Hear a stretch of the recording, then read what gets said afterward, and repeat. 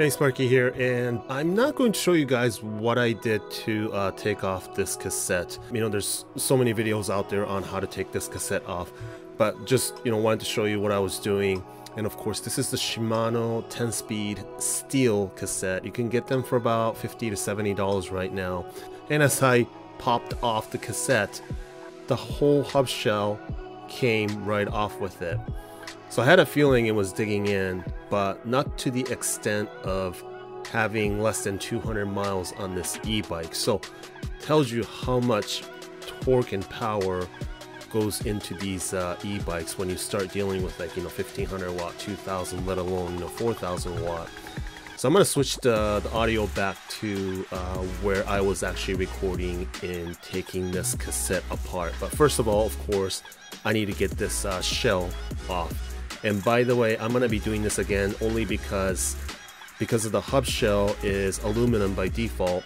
DT Swiss does offer the steel version for around $50–$55, which should prevent it from the cog digging into the actual shell, which is going to make it worse as I'll be using only 2 chainring on this next setup. Can I leverage this out?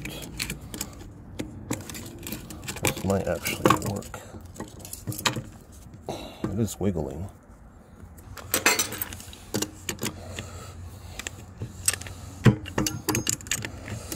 Okay, it's coming out. Oh, there we go. Wow, look at that.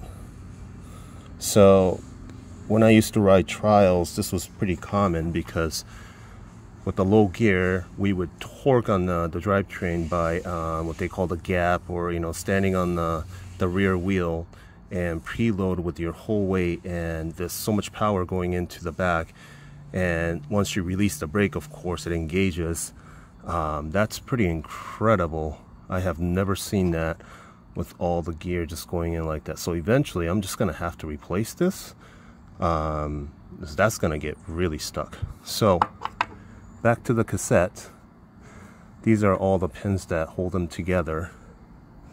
So what I'm going to have to do is basically drill these and see if I can get them out. There is a lip on this, so I'm going to see if I can. I'm going to use the center punch first. By the way, if you do any welding or you want a quality center punch tool, this is Sunflag. It's actually made in Japan and has a tungsten carbide tip.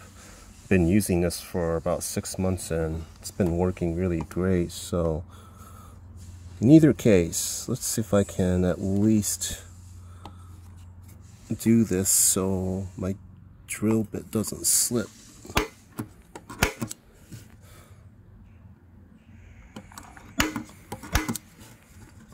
With mild steel, it makes a small hole like nothing. I'm assuming this is like a stainless tip.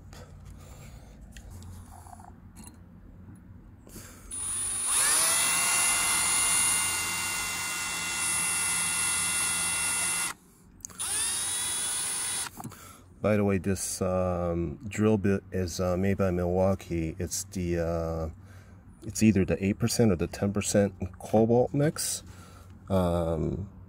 It's really great for mild steel and even stainless. It goes through like butter.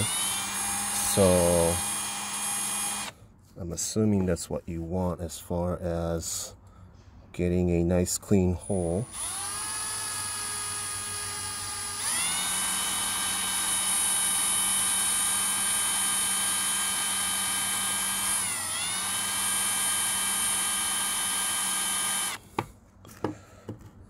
What I'm trying to do is see if I can make the hole big enough where I can use a slightly bigger drill bit.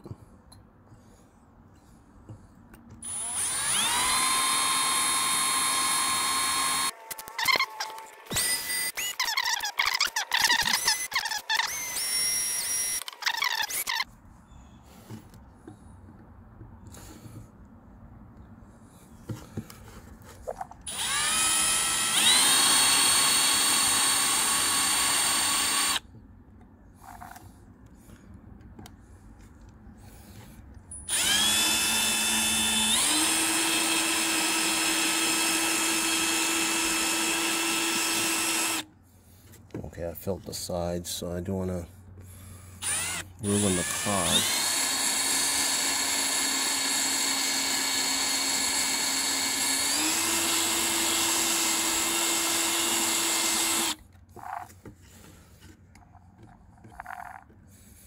This one's a little sketchy, it's a little bit off center.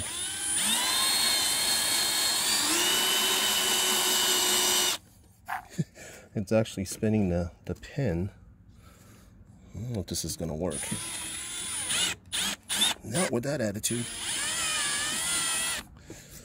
Alright, let me see if I can use the punch and see if it'll even come out here. Like on the edge here, you know?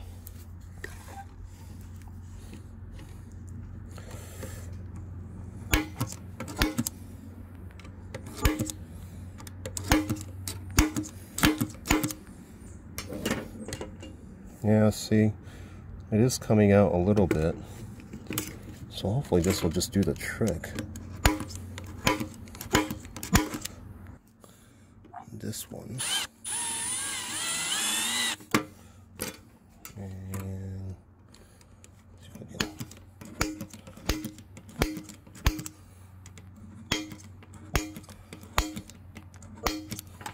Punch it right through.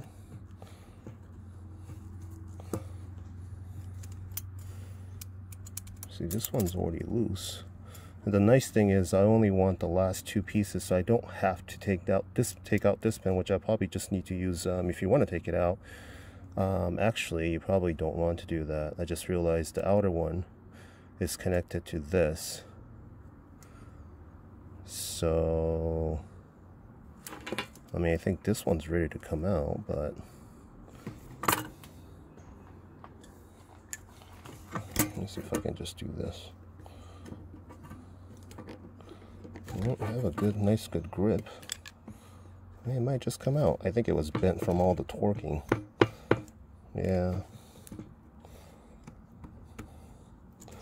So if one comes out, looks like a giant long nail, but I'm sure this is stainless. Alright, so one's out. So literally, I guess I could have went from the other way, but in either case, I'm gonna just do it slowly, make sure I don't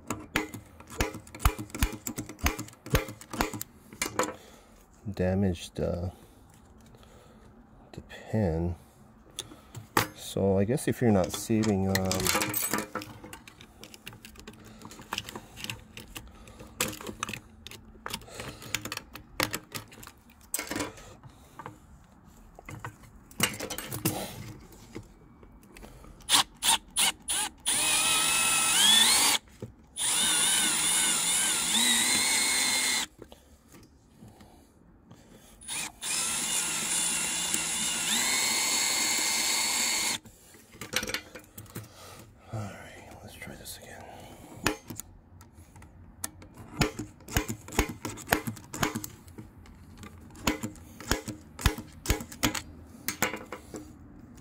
Alright, that one's coming out too.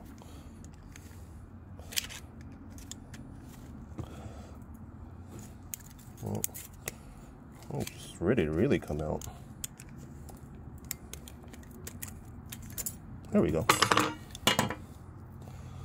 So, give you a better view here for you guys. I actually never taken these apart. So it's literally just pinned together. These pieces are actually plastic that acts as a spacer. So again, since I'm only using this piece, and as you can see here, 36 and 32, and I actually have a 42 tooth. So with that said, here's the damaged cog. And obviously for something like this, unless you're absolutely desperate need of this chain ring or the cog, I would not reuse it. I would keep it, but it's just junk at this point. So these I will probably keep. I don't see any reason to throw it away other than I need to clean it. Or maybe I'll just keep it in like this for now. Because these spacers, obviously, this is a 10-speed Shimano HG steel cog, so the spacer is going to be important, so I'm going to keep that. I'm going to chuck that. But so this is what I'm going to be using basically. And again, with one of these spacers, this is a single speed kit. You could get them anywhere. For whatever reason, they're stupid expensive. It's like $20–30, like some of the brand stuff. I mean, when the headset spacers are so cheap, I don't know why they're so expensive. But in either case, you definitely want to keep, even though it comes with it, here's another lock ring.